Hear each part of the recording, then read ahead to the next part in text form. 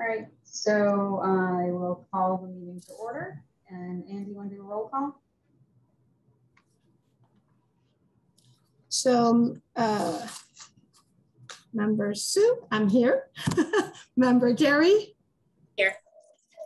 And Chair Rowden? Here.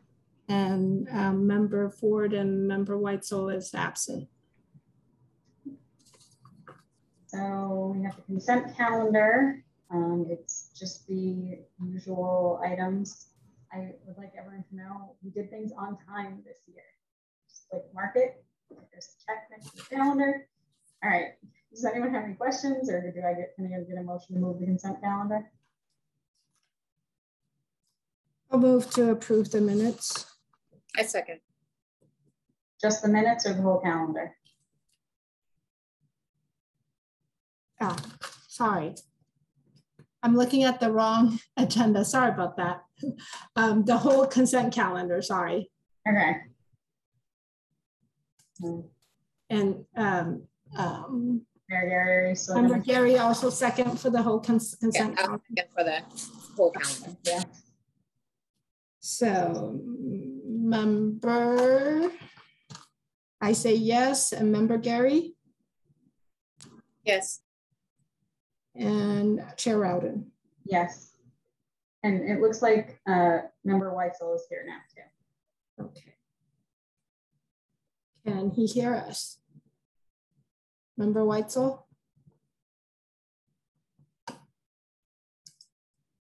You're muted. Sorry about that. There you go. All right. I think Do you I'm have any question? My apologies for being late. Okay, do you have any question on the consent calendar? Would you like to cast your vote for approving the consent calendar? Approve it. Perfect. Okay, great. All right, so 3 is public comment. We don't have any public, unless Dewey, you have anything you want to say? And so then, does anyone have any announcements? No. Okay, then we have the reports. So Dewey, we have our investment report. Road closure, Washington, Santa Fe to San Carlos, all traffic, the next steps, Washington, Santa Fe, San Carlos.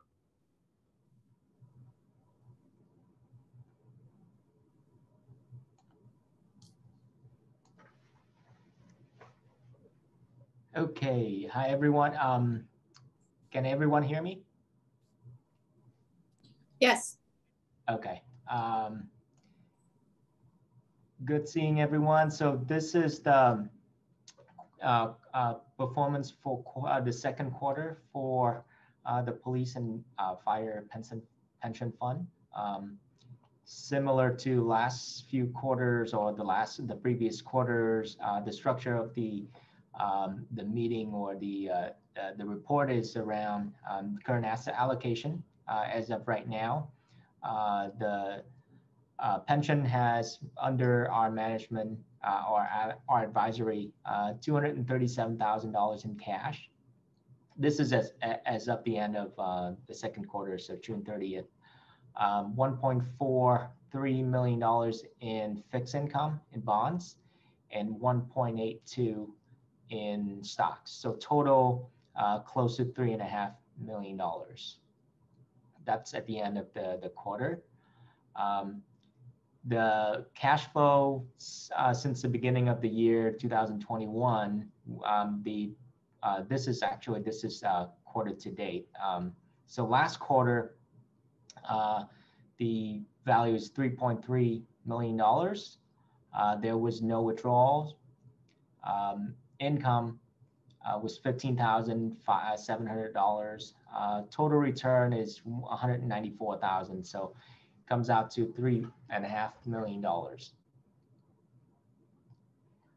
The value since inception, so we started out with close to 11 million. The money withdrawn was close to 14 million. Total return over the period, $6.5 million. As of the end of the quarter, $3.5 million. And this is our performance or the portfolio performance year to date. So far this year, the market has done very well. Year to date return for the first 6 months of the year is 12.42%. The last 3 years, 9.59, and performance since inception is 8.1%, 8.13. Fixed income, with the interest rate going up so far this year, prices on the bonds in the portfolio is slightly down. So the return is slightly down 0.8%. Over the last 3 years, however, the bond portion of the portfolio returned 6.7%. And since inception, so over the last 11 and a half years, the bonds give about 5%. This is comparing to the benchmark of quite lower. On the equity, year to date, you can see it's up 26%. It's an extraordinary year so far for the Dodge and Cox fund. This is a value fund. If you compare it against the benchmark of the Russell 1000 value, the fund has done very well this year. Comparing to the S&P, it's even better. The S&P has a lot of growth component in it. This year, we had in the market, we had a value rotation. So value stock outperformed growth stocks, but the Dodge and Cox fund outperformed pretty much everything over the last 6 months. In the last 3 years, you can see the performance of the Dodge and Cox fund is outperforming the value index, slightly underperformed the S&P just because S&P has a lot of growth in it. And since inception, it's returned 12.2%. So when you average out, it's 8.13% since inception for a balanced portfolio. Historically, that's a very high return for a balanced portfolio. Any questions so far on the performance or cash flow?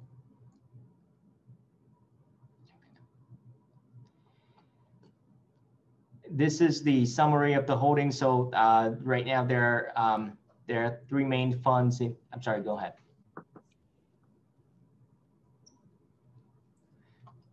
I'm sorry, quick question. So do you, I mean, that's a pretty significant return, the 26.1%. Are you anticipating that, or am I getting ahead of myself that we're going to continue on in that type of return? Well, we don't expect the same type of return for sure. And I'm going to go over that in our economic outlook, but it doesn't mean that we're anticipating that the market or the fund will give back a lot of the gains. There are a lot of economic activities right now. We're in the midst of an economic expansion. So a lot of the industrial companies, the banks, the energy company had returned in this range so far this year. So this is the return is based on certain industry that the fund invested in. But in terms of valuation, it's not very expensive. It's not like at the level where we saw before the financial crisis or the dot-com bubbles. You hear a lot of people saying the market is really expensive right now. It makes sense because market has gone up and almost every week we have a new high. So there are a lot of worries or kind of anxious that there will be a big drop, but it doesn't mean that market's gone up and it's going to drop. It just means that there will be some sort of consolidation. So market may go sideways for a little while. Our expectation from now to the end of the year is we think most of the return has been made this year so far. So from now to the end of the year, the market may bounce around, but we think that the market will, or the fund, this fund at least, will end the year in this range of the performance for the entire year. So it's not going to go up another 26% for the next 6 months, but we don't expect it to give back a lot of the gains. Does that make sense? Absolutely. Thank you. This is the the holdings in the portfolio. So cash, 337,000. There are three main funds in the portfolio. Dodge and Cox Stocks Fund is the entire equity allocation. There are two bonds funds in there, the Dodge and Cox Income Fund and the PIMCO Investment Grade Credit. The difference between these two is the Dodge and Cox has a little bit shorter in bond duration and the PIMCO has a bit longer, so we want to average them out. I'm going to go over our market outlook, and that's going to answer hopefully a lot of the questions overall in the market conditions. This is a look back of the first 6 months of this year. So the S&P returned about 15%. International stock gave about 8.8%, and the emerging market was about 7.5%. So if you look around, pretty much the global stock markets is recover back to the high that it set before the pandemic, especially Europe. In the emerging markets, it's still lagging a little bit behind, but it's approaching there. The anticipation is with vaccine rollout, Europe and the emerging market is a little bit slower in getting vaccine rolled out. And well, right now there's not enough vaccine to go around yet, but with the increase in vaccination rate, we expect that economic recovery would happen faster, and growth will return in the emerging markets and the global markets. On the bond side, you look at year to date, long-term treasury went down about 8%, and in the medium term is down about 1%. This is because interest rate gone up. So at the beginning of the year, interest rate was a lot lower. As interest rate started to go up, bond prices started to come down. So that's the valuation that you see here. On the commodity, this is where the inflation concern is. Commodity went up 21% for the year. Oil went up 50%, and the surprising component is gold, actually down. A lot of investors use gold as a way to hedge for inflation. It hasn't really performed the way that it should overall, comparing to other commodities. So this is our investment theme for the third quarter and going into the second half of the year. Like I mentioned earlier, we see that right now the U.S. economy is in the middle of an expansion with COVID recovery, and most of the economy reopened. We are on a very high trajectory growth. So last quarter, GDP was growing in the 6%. We anticipate GDP to go up another 5% for the quarter. Now, the backdrop is the Fed has been very accommodative with their monetary policy. But in the last few meetings, Fed officials have acknowledged that with the economic improvement, condition improvement, there is some pressure in inflation, and the Fed has talked about tapering their quantitative easing. That is what the market actually expected to hear, because you don't want inflation to go rampant, and it's good that the Fed acknowledged that. And we'll talk more about inflation later, but in terms of just a note on inflation, the Fed doesn't see that inflation it's a big of a concern. They think it's transitory. With the increase in inflation is expected because of from a shutdown, you have a lot of disruption in the supply chain. You're gonna have some prices increase in certain sector of the market. What's important to the Fed is price increase stays, they increase and then they stay where they are, but they don't continue to increase. The fear on the market is the Fed won't be able to control that and price keeps increasing. But what the Fed say is it should be short term. Once it's increased, they don't expect it to go down, but they don't expect it to go rampant. So, and if that's the case, that's a good thing when prices start going up and level out. And this is on the second point, the stickiness of higher inflation reading. It's basically on strong economic growth, that's what you're expected to happen. And on the overall stock market, corporate earnings has been very strong. The first half of the year, earnings is expected to be very strong for the second half of the year and at least until 2022, middle of 2022. So the earnings growth is growing very strong. Valuation is getting a bit stretched just because price have reflected a lot of the positive that's been anticipated. So that's also why you've seen the return in the stock market the way that we saw. It's just because of the anticipation that economic expansion is going to happen from now to the end of next year. For us, from now to the end of the year, the source of volatility is continue to be on the policy front. So on the fiscal policy, what's going to happen with taxes may dictate the short-term return of the stock market.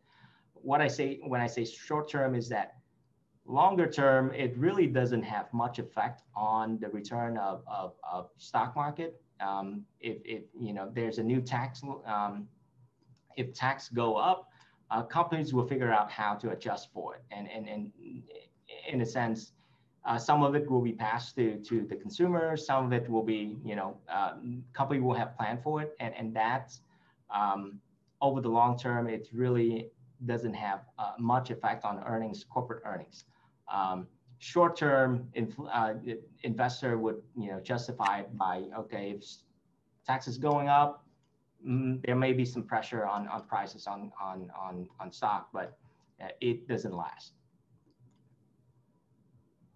And then on the monetary side, if the Fed start tapering and the money supply is becoming interest rates start going up, then there may be again short-term effect on stock prices. Over the long term, that's actually a good thing because the Fed only increase interest rate or they control interest rate when we're in an economic expansion, and that will show up in corporate earnings. And long term, that shouldn't affect the prices of stock also.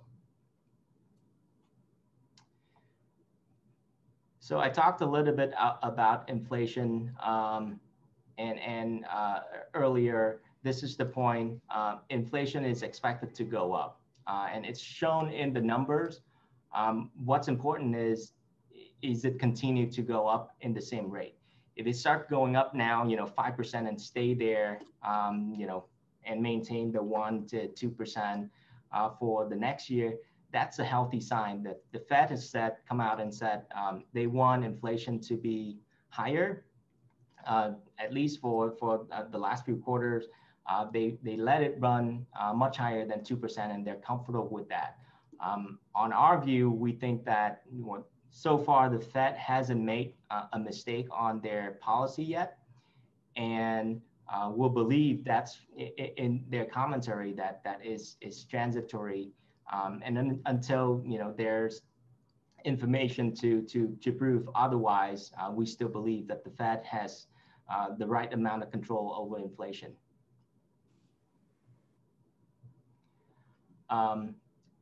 A lot of the investors have asked us about the housing market as well. So part of the inflation's concern is that housing prices gone up dramatically, and there's some statistics showing that right now the mortgage debt is at all-time high, and prices surpassed the trajectory of prices. Was similar to the path of the 2006, 2007, leading up to the financial crisis and the housing bubble. What this chart said, or what this slide said, is different this time. Last time, it's the increase in housing prices was more of a speculative bet market that real estate investor were looking for bets to houses to go up, and they own leverage mortgage debt, so that that it was an unnatural supply and demand kind of scenario where you have a lot of demand but you have limited supply, but the demand was on speculative. So when prices stopped going up, investors started losing money, they start selling, and that caused a big crash. This time it's also based on supply and demand, but it's more on the supply side. Over the last 10 years, the US economy or the US overall, we didn't build enough houses to keep up with the growth in our population. So there is a limited supply of houses going on the market, and that caused prices to go up. We don't have the pressure of people trying to buy houses to speculate.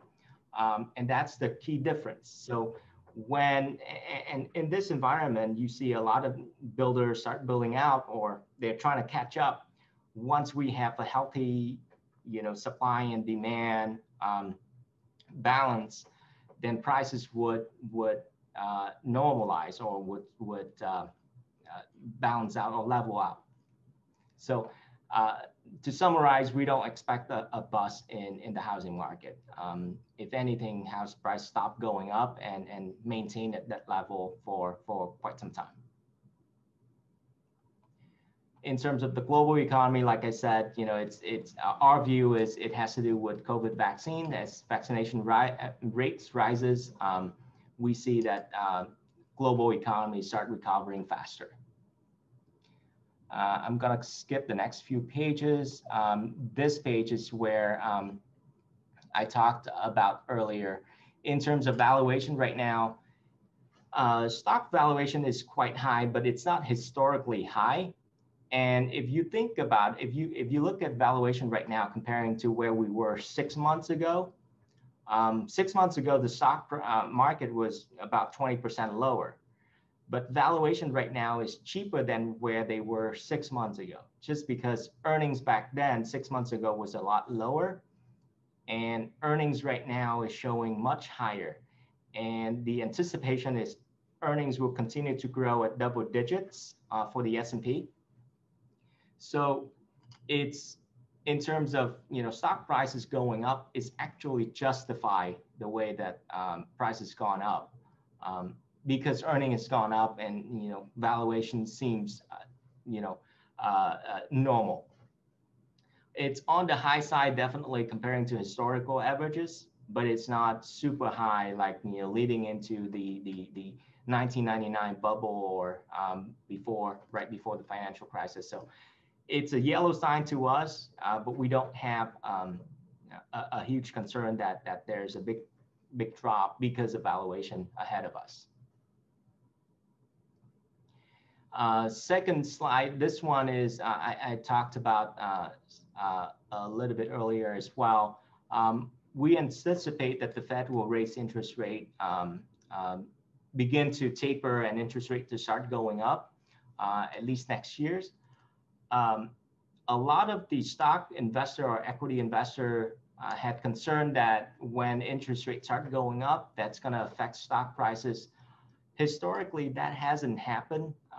It's actually so we went back and looked at the last 4 cycles where the Fed started to increase interest rate, 1994, 99, 2004, and 2015. We looked at the 12 months leading into the first rate hike and the 12 month after. So historically, on average, there's about 9.5%. Market is up 9.5%. The 12 months before a rate hike, and then up another 9% on average after the rate hike. So. And it kind of makes sense. The Fed don't actually raise interest rate in a recession. They only raise interest rate where the economy is getting. They worry that the economy is running too hot. So when you have an expansion that the economy may go too hot, well, that's a good thing because the the economy is doing very well. That's why the Fed increased rates. So that go back into the earnings side of corporate, and that's reflect on the historical performance of the stock market. So what our view is, we don't worry about equity prices when the Fed raised interest rate. Again, the short term, the immediate effect of the few weeks or months right after the initial rate hike, market may bounce with the volatility, but overall the trend, we think longer term, it's going up. And that leads to our last slide. So our view on asset classes. In terms of equity, we maintain a neutral view. And I just want to reiterate, a neutral view meaning if we have a 50% allocation to equity, we stay at the 50. We don't want to go too much higher. It's just because we think that a lot of the return has been realized, and there's not a lot of return going forward to go overweight. But we maintain that allocation. We have a underweight on fixed income, and that's also the reason why the pension portfolio has a little bit more in cash, 7% in cash. That is the money maintained for fixed income. If we want to go back into fixed income right now, interest rate is just so low. Once we see rates a little bit more attractive, that cash will be deployed back into fixed income. And that concludes my presentation. Any questions? So you're expecting fixed income rates to actually go lower and then get in at that point, is that correct? Rates the next couple months. We anticipate rates to go up. So on the bond prices to go down.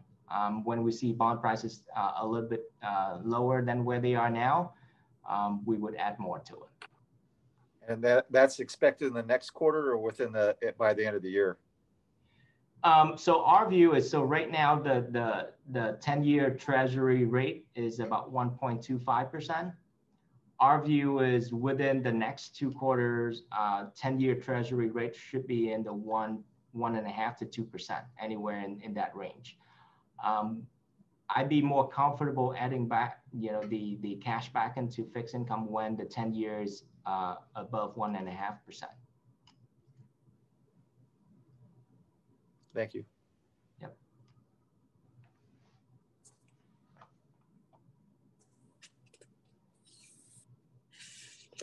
Is there any other questions?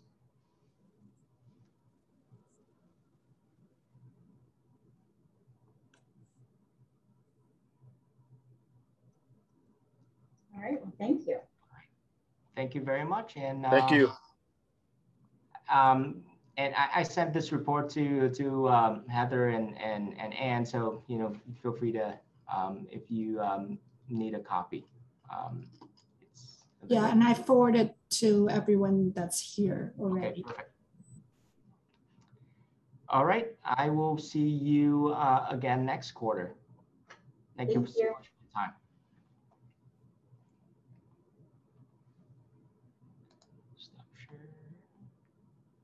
All right, so the next.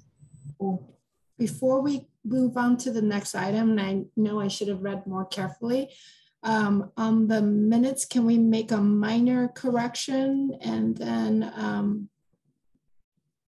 and take a vote again on the minutes? You can do whatever you like.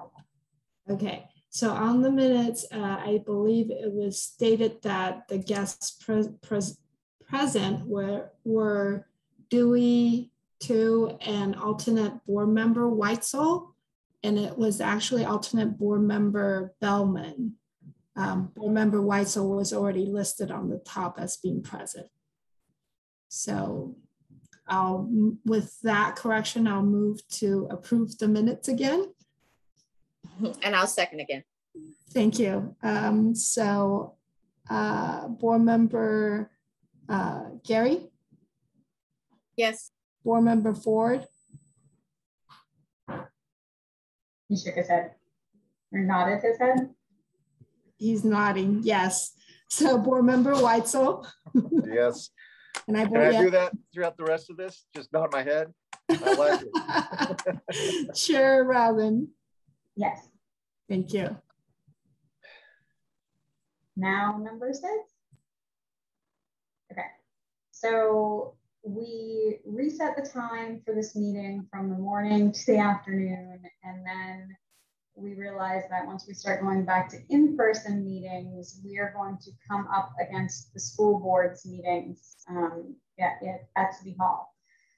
So Ann and I are asking if we can keep the day, but move it to, and what did we decide? 3? You're on mute. Yeah, 3 o'clock. I think we said 3 o'clock. Would 3 o'clock work for everyone? That's fine. I'll make changes. Yes. Sounds good.